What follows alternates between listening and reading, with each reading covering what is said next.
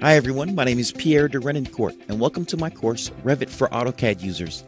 I'm an author and curriculum manager here at Pluralsight with over a decade of combined experience using CAD and building information modeling platforms like AutoCAD and Revit. So you've read a few articles, attended a few lunch and learns, and maybe you've been to a conference or two. You've been meaning to make that switch from AutoCAD to Revit, but just haven't had the time to invest in learning a new design tool.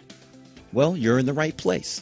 This course is designed to help AutoCAD users like you make the transition over to Revit. Some of the major topics will include exploring the Revit user interface, importing DWG files from AutoCAD, creating floor plans and elevations, and also creating sections and details. By the end of this course, you'll know how to work with imported CAD files in Revit.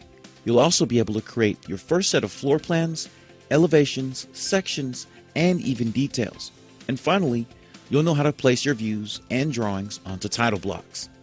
Before beginning this course, you should be familiar with working in AutoCAD. Some 3D modeling experience is helpful, but not required to follow along. I hope you'll join me in this journey to learn Revit for AutoCAD users here at Pluralsight.